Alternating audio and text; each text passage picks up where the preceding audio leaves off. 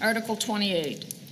Shall the Town of Hampton vote to authorize the Board of Selectmen to enter into a 5-year lease purchase agreement for one Mack Cab over refuse and recycling truck with a Labrie automated two-side loader body unit in the amount of $350,395, including interest, the yearly payment being $75,500, and one Mack 16-yard rear loading refuse and recycling truck in the amount of $237,090, including interest, the yearly payment being $51,000, and to raise and appropriate the sum of $126,500 to fund said lease purchase agreement in year one, with said lease purchase agreement to contain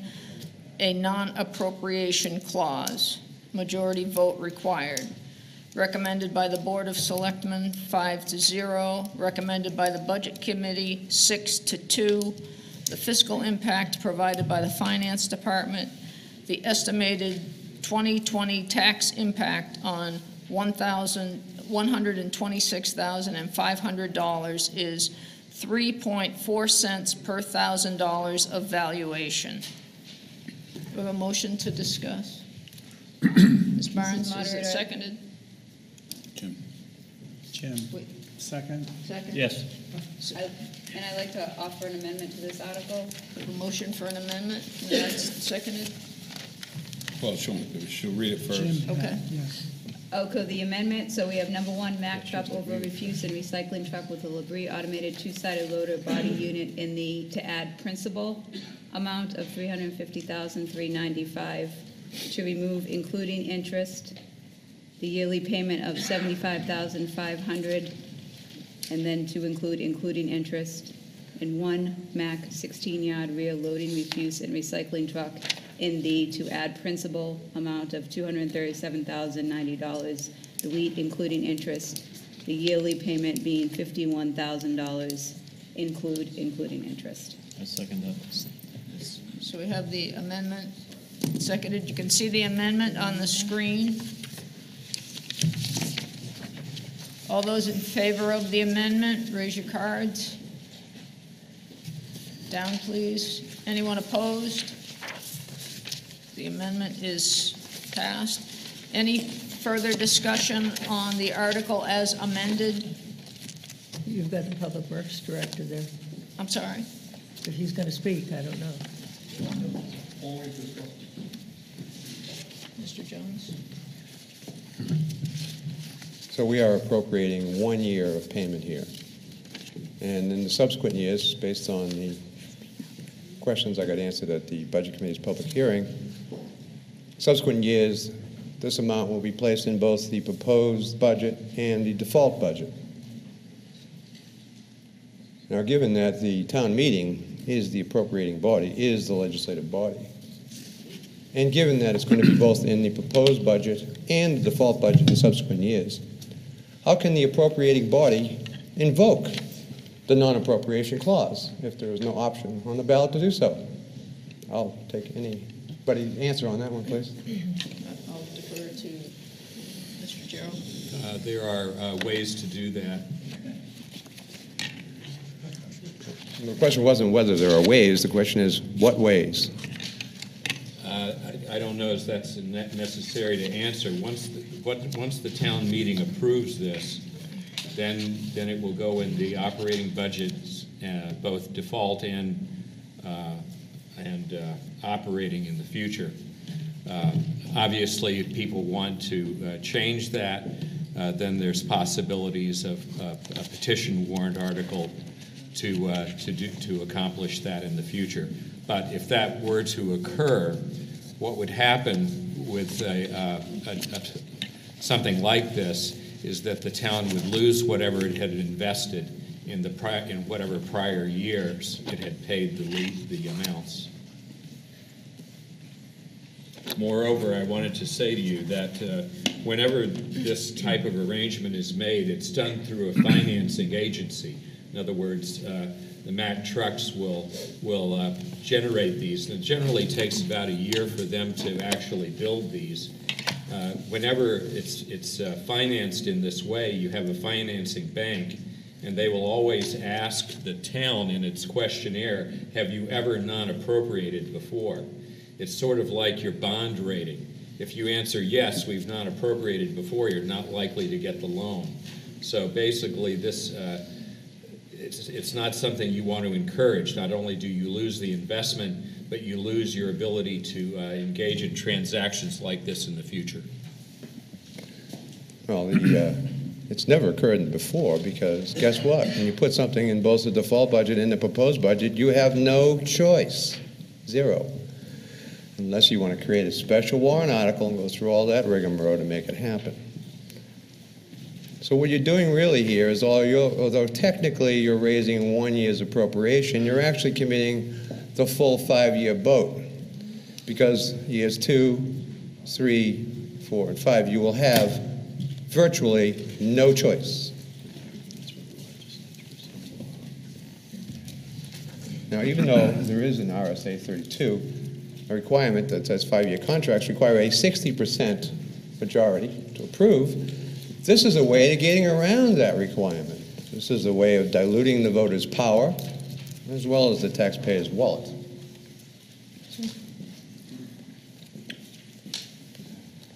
Mike Pearson, I agree with what Tim just said. It doesn't seem like to me it's properly following the Sanborn rules. That's my opinion. And I know that the attorney probably knows much more about that than I do, but that really raises a question about if you pass part of it this year, the voters have no choice for the next few years, which I think would violate the Sanborn rule. So I'll leave that up to the attorney if he wants to tell us why we are agreeing with the Sanborn rule. This article is fully Sanbornized. It tells the voters how much the total amount is over the 5-year period. It gives you the amount that's going to be paid each year. And I believe, and so does the Municipal Association that represents all towns throughout the state, that this article fully comports both with statutory and case law in that it fully warns the voters of what's involved, very much like the collective bargaining articles, and represents a contract that the voters fully understand the terms when they're getting into it.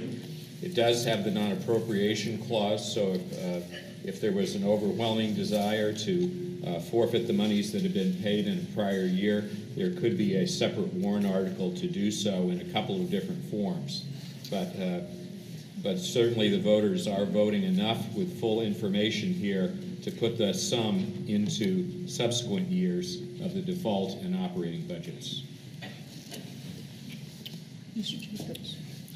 I'm not going to speak to the Sanbornization portion of this particular article. I leave that to legal counsel, but I would like to offer this. A number of years ago, 5 years ago, when I took over as Public Works Director, it was apparent then that through the CIP and planning process, that it was going to be difficult to maintain or replace the fleet if every year you came forward with $300,000 and $400,000 and $500,000 articles for the outright purchase of a truck. So, in an effort to be more fiscally conservative and to spread the financial burden, if you will, out over a number of years, we looked at and discussed with various financing groups the ability to finance a truck over 5 years.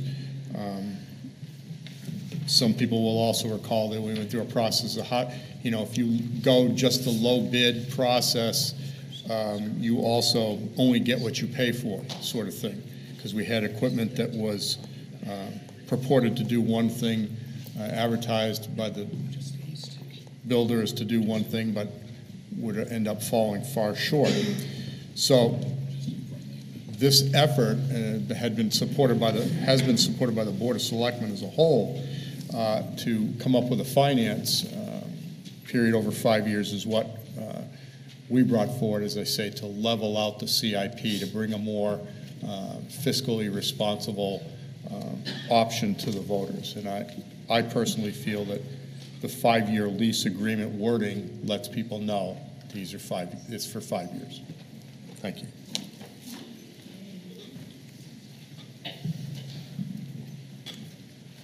It's clear in my mind, no one is disputing the need to buy these or acquire this equipment. We're not buying it technically. No one's disputing the dollar amount either that I'm aware of. It's the process. A 5-year contract requires a 60% approval. If we can put it up there with a mask that says, oh no, this is just a 1-year appropriation, it's not a 5-year appropriation, then you can skirt around that 60% approval. And the DRA, a state agency, unlike the Municipal Association, which is not a state agency, the DRA says, sure, as long as you throw in the non-appropriation clause, we're okay with funding it 1 year at a time. But DRA also recommends that you put out a separate warrant article in the subsequent years.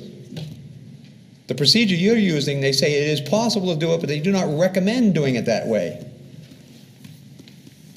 And the Municipal Association, enough said, they do not represent the towns, they represent governing bodies of their subscriber towns. They do not represent the people in the town. They do not represent the whole town. They represent the governing body. I have the executive director on camera. If you want to see it, I'll be happy to show it to you. Thank you. Is there any further discussion on Article 28 as amended? Mr. Moderator, I'd like to offer another friendly amendment to this article. After the sum of $126,500 to fund said lease purchase agreements should be plural in year 1, with said lease purchase agreements should be plural again to contain a non-appropriation. I'll second. Okay, so changing agreement to agreements. Yes, in 2 cases. Okay, so that's the amendment. All in favor of the amendment? Down, please. Any opposed? The amendment is passed. I have a comment on Article 28. I can remember the years when the Public Works yard would be filled with wrecked, unusable vehicles. We have moved forward from that. I am very much in favor of leases rather than owning the darn things. I am at a point where I certainly never want to see an over 5-year lease. The waste market is in flux right now. If you care to tune in Monday evening, the 3rd of February, we will be spending that time talking about waste, how we address waste. It's all very fluid and it's changing fast. We need to aggressively pursue the way we are going to treat waste from now on into the future. This is going to be a problem that can potentially give us huge headaches and huge expenses. We have to sit down and work out a plan where we are addressing waste. Do we continue to pick up commercial waste? Do we pick up waste in large condominiums? We're going to have to go through all this stuff and start figuring out a plan of action. But waste, put it in capital letters and underline it. Waste is going to be a huge challenge for this community. Mr. Jacobs? Point of order, to point out that these, the 5-year lease is a lease to own. It isn't, we don't turn these trucks back in at the end of the 5th year. The previous 2 Macs that we owned, we got 27 and 28 years out of those trucks. We're expecting to get a lot more than just a 5-year lease period out of these particular trucks. Thank you.